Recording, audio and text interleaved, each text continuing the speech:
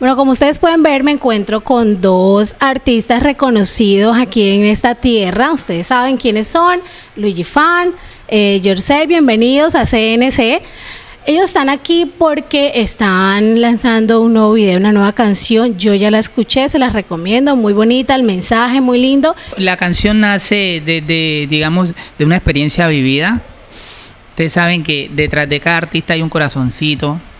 Las mujeres a veces de ida y vuelta siempre cogen y le llenan uno del corazón de heridas. Y sí, de varias experiencias fue que nació la canción. Comenzamos a escribirla en el estudio, a escribirla, porque queríamos hacer algo diferente. Una canción que llegara un poquito más allá, reinventarnos. Y desde ahí fue que nació No Me Vuelvo a Enamorar, pensando en esas decisiones que sufren todas las personas día a día y que cada una la asimila pues de una manera diferente. ¿La escribieron los dos? Sí, sí. Yo estaba en mi casa y me llega LUIGI FANT y hey, vamos para el estudio, vamos a hacer algo. Y yo, vamos para el estudio. Él montó el beat y empezamos a escribir. LUIGI FANT me dijo, mira, lo que está ahorita de moda es el desamor. ¿Sí? ¿A cuántas personas no les han partido el corazón? Que levante la mano una persona que diga que nunca sufrió por amor. ¿Ah? Entonces dijimos, listo, hagamos esto, No Me Vuelvo a Enamorar. Empezamos a escribirla en el estudio y de una vez a grabarla y para la calle. La canción de manera general habla de que a un hombre le rompen el corazón, pero en el video hicimos más énfasis en las mujeres, puesto que este evento se presenta más en las mujeres son las que casi siempre están sufriendo. Entonces, el video es muy divertido, tienen que vérselo. Una pelea ahí entre un hombre con 3 mujeres, imagínense. Sí, y al final se ve una reflexión pues que lastimosamente nos pasa, que uno tiende a generalizar, como me fue mal con entonces no me quiero dar esa oportunidad. No hay que encerrarse, o sea, cuando uno tiene una decepción amorosa, uno dice como que, uy, aquí ya se me acabó el mundo, ¿no? Pero no, la idea es vivir, gozar, demostrar que no está sufriendo y por una persona sufrir, no. Bueno, y saliéndonos un poquito, de pronto ustedes tienen por ahí algo más que el público pueda esperar. Bueno, ahorita estamos con esto, pero que estén cocinándose algo por ahí debajito. Ahí vienen varias canciones. Por el lado de JORCEID viene una canción muy chévere. Por el lado mío viene una canción que se llama Rico Rico Sí. Una vaina chévere, vamos a ver. Si no es que vamos, eso es paso a paso. Decidimos, bueno, LUIGI FANT, vamos a hacer una canción juntos, vamos a ver para ver qué pasa con la gente. Y ahora estamos nuevamente juntos, mi hermano, mi hermanito del alma, sí, aquí en la calle nuevamente, mostrando que lo que hay es talento. La invitación a que estén ahí conectados, primero que estén conectados con el programa Zona Rosa, ustedes saben. Y pues que nos sigan en nuestras redes sociales, LUIGI FANT en todas las redes sociales, en Twitter, @LUIGI FANT. Y también a JORCEID en su página principal como @JORCEID, JORCEID Music, en YouTube, en cualquiera de las redes sociales, ahí estamos. Marce, ¿a ti te han partido el corazón? Ay, un poco de veces. ¿Sí? Y yo me identifiqué un poquito con la última chica que está en el video, que le escribe al chico y le dice no me vuelvo a enamorar. Muchas veces pienso en eso, no me vuelvo a enamorar, porque es que siempre termino lastimada. Pero mami, mira, yo no te voy a lastimar. Yo no te voy a lastimar. Dame la oportunidad, es que no te voy a lastimar.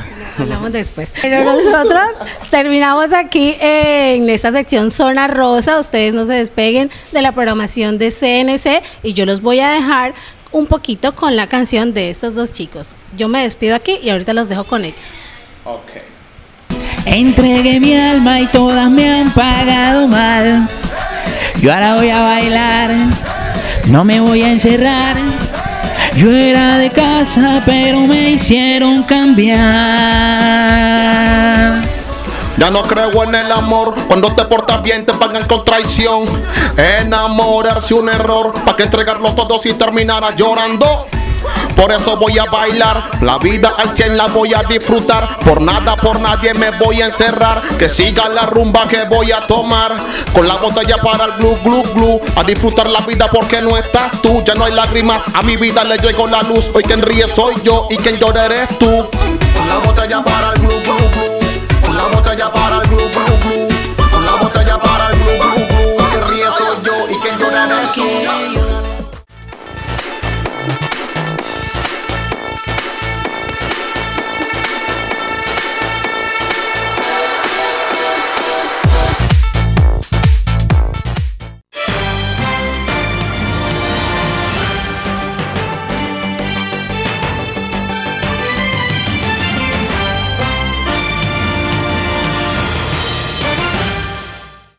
Ahora vamos con la más completa información deportiva con Héctor, el Papi Ángel.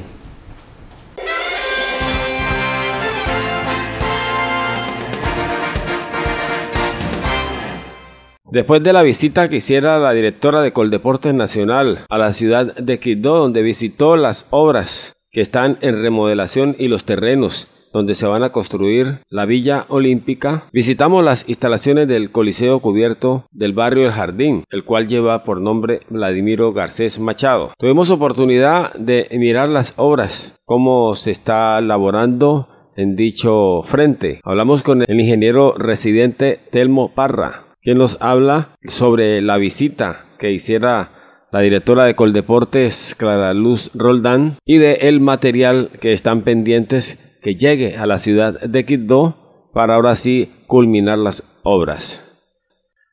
Además, nos comentó de que tiene más o menos un 75% de adelantada la obra y estarían entregándola para finales del mes de noviembre o en el mes de diciembre. Pues lo que se habló fue que nosotros teníamos hasta mediados de noviembre, pero con la cuestión de los paros en la vía y algunas referencias que nos han retrasado los materiales, empezamos a entregar a finales de diciembre.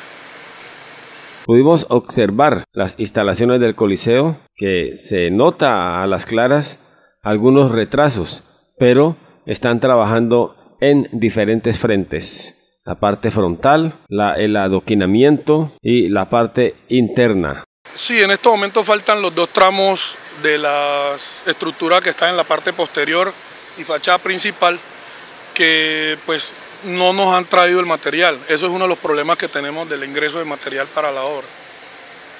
En cuanto a los demás trabajos, ingeniero, háblenos en cuánto de porcentaje va adelantado. La obra en el momento va en un 70%, 70-75% de avance de actividades. El resto del porcentaje faltante lo estamos ejecutando en este tiempo que está previsto pues hasta finales de diciembre, iríamos nosotros. Las actividades faltantes son la instalación de la silletería y organización de las gradas, terminación del VIP, terminación de la zona de estacionamiento de la ambulancia y la adecuación de las instalaciones para la sala de jueces y entrenadores que es solicitada por Coldeportes. Sobre el maderamen le preguntamos extra micrófono qué sabía al respecto. Nos comentó que el maderamen va a ser reconstruido e instalado, el que estaba puesto allí. Lo que va a pasar es que van a reparar las partes que estaban dañadas. Esperamos que por lo menos quede en buen estado para las futuras confrontaciones que se realizarán en este coliseo. Héctor Papi Ángel, CNC Noticias.